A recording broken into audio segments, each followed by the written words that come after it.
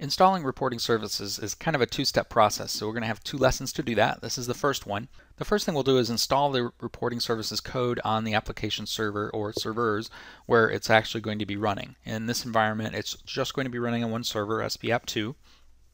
So I'm going to run through the SQL installation program to load this code. There's no instance name and there are no service accounts to worry about during this phase. Everything to do with that will be done within Central Admin because reporting services is an integrated SharePoint service application, so that's all done within SharePoint. So this installation is fairly easy. So I'll just go to the application server and I've pre-mounted the SQL installation program here, so I'll run the setup program. If you've ever run the SQL Server setup program before, this will be extremely familiar to you.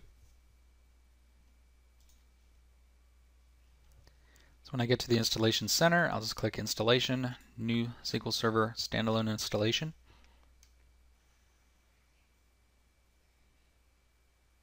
The setup rules pass, so I click OK.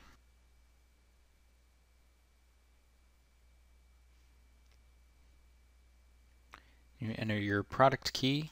Next. Accept the license term. Send feature usage.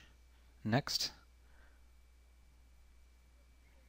Now here are a couple of product updates that are detected to be installed, so I'll go ahead and allow those to be installed during this installation.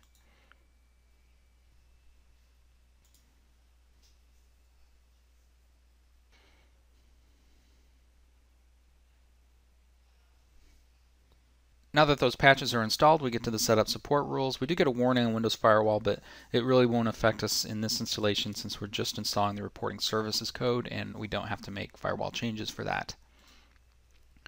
So we'll click Next, and we will be doing a SQL Server feature installation, but just one feature. It will not take very long. So reporting services for SharePoint mode is a shared feature now.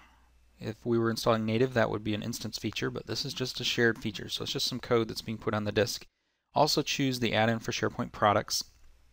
The recommendation is to install the add-in on all the servers. This add-in installs things like web parts that run on web front ends, as well as the configuration code that runs within Central Admin. So it's a very good idea to go ahead and install this on all of your SharePoint servers so that if one of them is going to become a web server in the future or will run Central Admin, that these components will already be there. So I'm going to click on both of those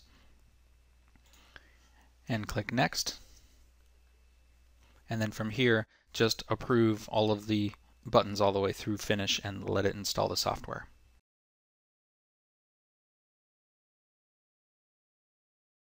Okay, the installer is finished. It hasn't actually configured anything. This is much like when SharePoint's installed in the first place, where we just lay down the code onto the disk and then configure it later. Is very, very similar. So this is done. I do get a message here that I have a restart pending, so I'm going to go ahead and do that.